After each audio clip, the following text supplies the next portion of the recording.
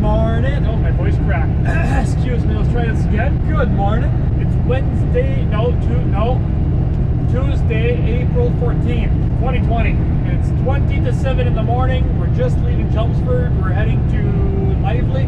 We're picking up a mine cap that is going up to Alamos Gold in Sudbury or Drubaville if you're English, which is about halfway in between Wawa and White River, so it'll be a day-and-a-half trip. So yeah, we're gonna pick that up tonight and today, drop it off later on this afternoon, and then start heading back if the weather cooperates, because there are a lot of pink skies. The weather is calling for snow. If it's windy like it was last night, the highway is gonna get shut down, I think. The skies are very pink, which means a lot of snow is coming. I really don't know what's gonna happen. It's either gonna be blue skies the whole way, or it's gonna be snow the whole way from the Sioux and up. We'll have to take it kilometer by kilometer and see what happens. Yeah, I was really looking forward to this run until I found out it was going to snow. Snow doesn't bother me, it's other people driving in snow that bother me. A lot of people get really nervous in snow, and they freak out and they panic because they're like, oh my god, there's a little bit of snow on the ground. Adapt to the conditions. Don't be doing 120 in a snowstorm. Slow it down to 80, 70, even 60, you know? The way I look at it is if you can't stop in the way, or in the amount of time, like say you're driving 100 kilometers an hour, you should be able to stop in the same amount of time in a snowstorm. So you gotta slow yourself down that much, right? I have never really been a nervous driver. I grew up driving in snow, so to me it's another day on the road, right? But to some other people, it's hold on for dear life, and the four-ways are on and they're doing 20. You don't have to do 20 in a snowstorm. If you're gonna be the one doing 20, you're gonna be the one that's gonna be causing the accident. It's not the other drivers, right? So yeah, so we're gonna be taking Highway 17 the same way we took it when we went to Thunder Bay, I don't know, a month or two ago. It's going to be an interesting trip to say the least, because this sky is very pink. It looks like, have you ever seen a forest fire? That's what those skies look like, when the smoke and the flames are going up in the air there. So anyways, like I said, we're going to go load up and then we're going to hit the road.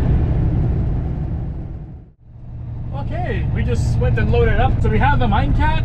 Mine cats are really cool machines. They're like tractors that go underground, but there's a lot of variables on them. They can be like a water tank carrier, a forklift, and this one that I have on, it's a cable reel. My coworker, I was just talking to him, he said like 2 weeks ago he brought up one with a man carrier on it. Like they're very versatile machines. They're super cool, and they are heavy. This one that I have on deck is about 19,000 pounds, plus the skidded tires that I have on. They gave me a skid with 2 tires. You know, they are very, very cool, versatile machines. I really enjoy moving these because they're easy to tie down, they're easy to load up, especially when your deck is dry, because then you can just drive them on. They're well thought out, well designed machines.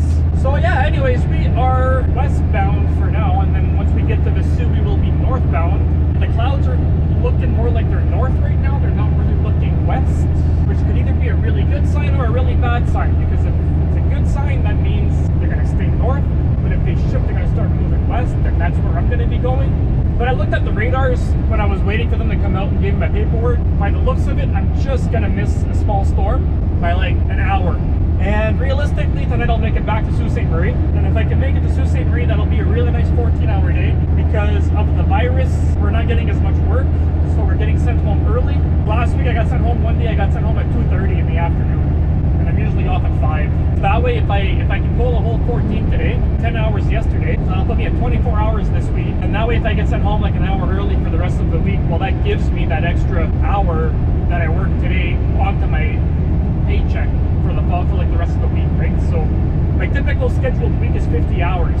So if I do 24 and then I get 9, 9, and 9, well, then I have 11 hours left for today, and then I have 10 hours added up, technically, right?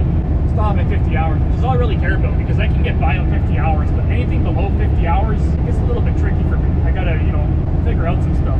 Yeah, it's 8:15. I forgot what the time was called for a second. Superville is about 6.5, 7 hours on a good day.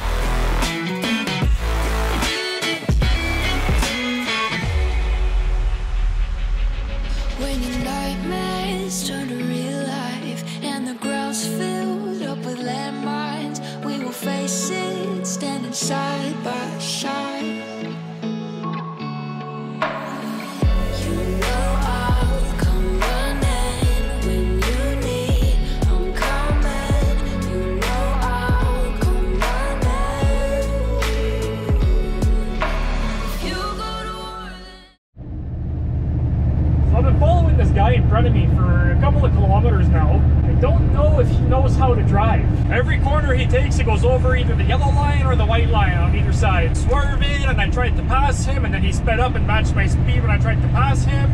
Look, there he goes again. Look, over the yellow line. Look at that. Look at that. Or over the white line, not the yellow line. Like, I was always taught that when you see a trucker trying to pass you, it's common courtesy to slow down a couple of kilometers an hour. You know, just to help him get by and let traffic by. Right? I'm going to try to pass him again. Let's see if he lets me this time. There he goes over the passing line again. Like, some of these people really make me question how they got their license. Like, dude. Like, look at this guy. Look at this guy. Come on. Keep it between the lines, chum. Dude, like, hello. Like, is he texting and driving? Is he impaired? Is he, like... I don't understand what he's doing.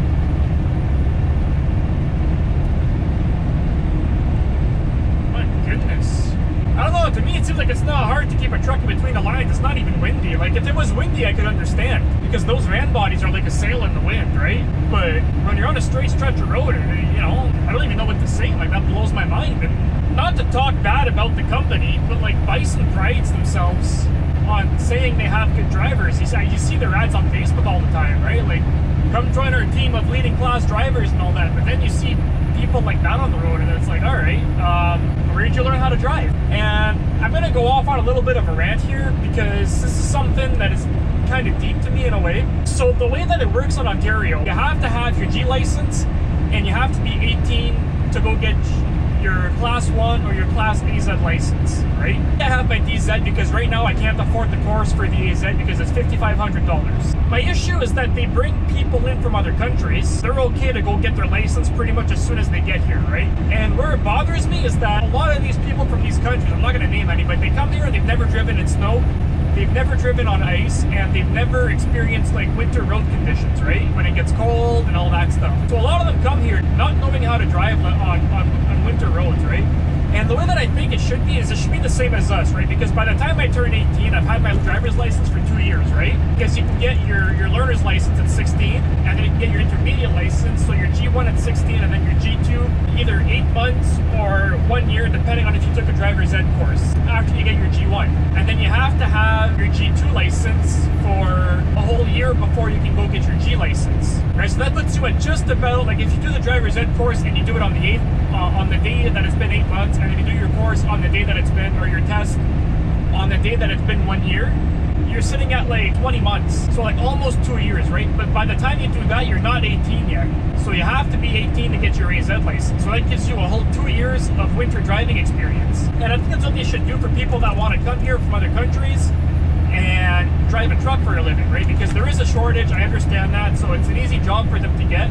But I still think, regardless of where you come from, you should have a license for 2 years. That's my personal opinion on it, right? Because there's, right now as it stands, like, I work for a towing company and I see way too many wrecks for what there should be. Like, I see, again, about the winter road conditions. They drive way too fast for the conditions.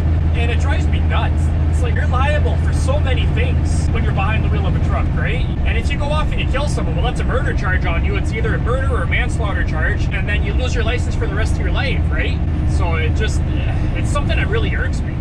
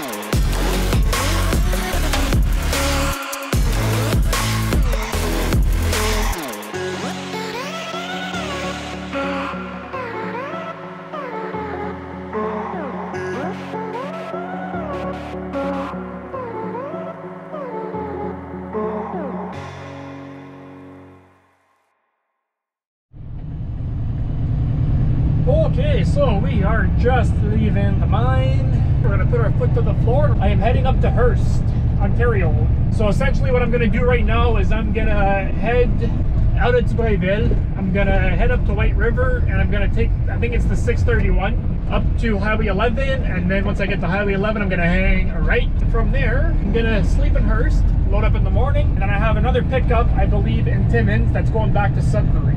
The weather was really, really good. I had about 30 seconds of snow leaving Sault Ste. Marie, and it's been sunny ever since. Now it's kind of cloudy a little bit.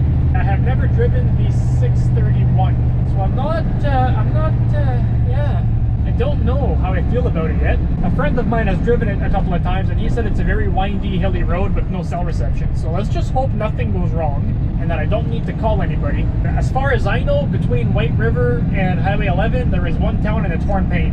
And from what I know about Hornpain is there is absolutely nothing there. But I'm glad you're tagging along with me for the day.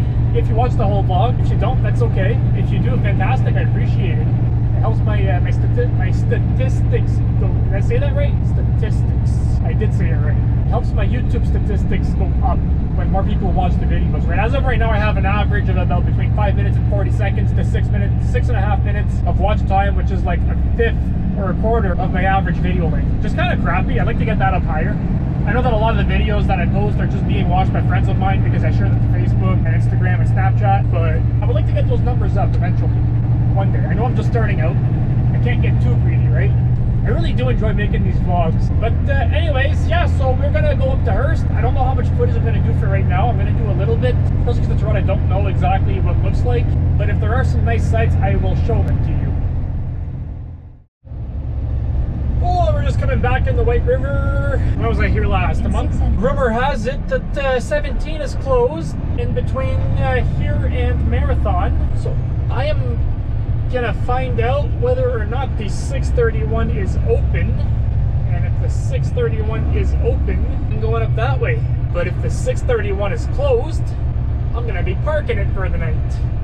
Alright, there's the 631. Take the next right onto Ontario 631 North, signs for Hornpain. That's exactly what we're doing. So 17 is closed between White River and Marathon. I heard that on the CB a little while ago. And that's one of the reasons why I find CBs so important. And I think that everybody should have a CB and have it on at all times. You know, like, say it's a snowstorm and there's a pile up. You try to warn other people about the pile up or the traffic jam or something, right? Like, I always listen to it. I almost never talk on it. I find they're very important for the simple reason that it can prevent accidents. Not enough people use them, I find, and they're so important, especially like in high traffic areas. Like if you're driving on the 401, if you don't have your CB on and there's traffic jams, right?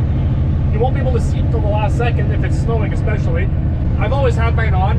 I don't have it on in town, like in Sudbury, but as soon as I leave the city limits, I turn it on right away. I find they're too important to ignore. Yeah, anyways, it's 5:15. We have 2 hours and 45 minutes left available to us. We just left White River. We're heading up towards Hornpain and then up to Highway 11. I know that there is really nothing to see on this highway, city-wise, so there's going to be a lot of scenery again, which is really all the north is. Like, the north is not a very populous area. It's still super nice to look at. I love it. We're in Hornpain, and it's causing me a lot of pain. Oh, the snow came out of, well, it didn't really come out of nowhere. I seen the clouds, and I figured it was coming, but I did not expect it to hit like this. This is, yeah, I'm not really having a good time right now. I really am not. There is still a lot of snow here. One of my friends from elementary school has a camp here. Why? Why would you do this to yourself? I don't understand. This is, oh. Yeah, I am really not having a good time. And the thing is, there is nowhere to park. In 200 meters, turn left onto Ontario 631. So I'm really hoping that it clears up and that it's okay for the rest of the way. I think I might pull in here at the Esso here and check out the weather radars. Take the next left onto Ontario 631. Yes, that's what I'm doing. Yeah, I think I'm going to do that. And, if there is not, if it is not any better, oh, okay, this doesn't look so bad. Continue on Ontario 631 for 70 kilometers. That's what we will do. I'm just gonna take my time. I don't know. I think it's because this is really in the middle of nowhere kind of thing. Like we're 98 kilometers from White River and we're 80 kilometers from Hearst, and in between there is nothing again.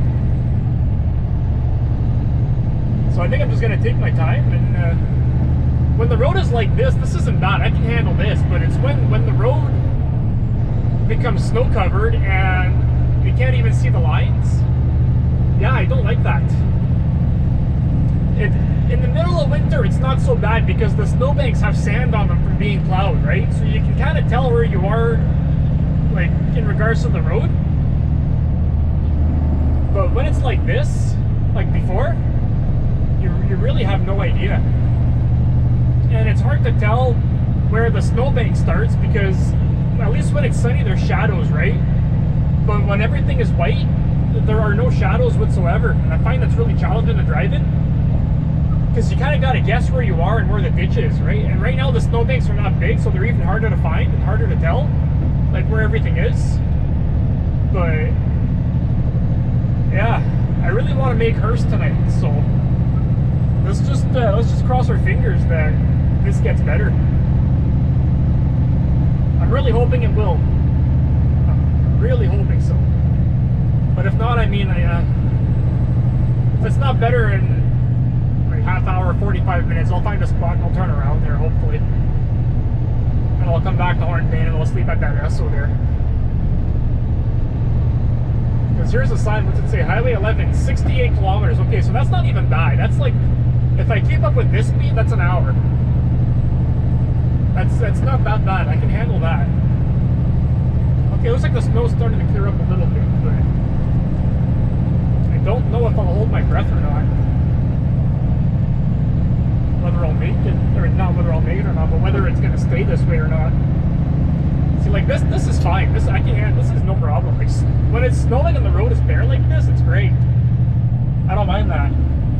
But like I said, it's when you can't see the lines and the snowbanks are small, so you don't know where the ditch is. That's what gets a little bit white knuckle there. But I'm gonna keep on pushing, and I'm just gonna hope for the best.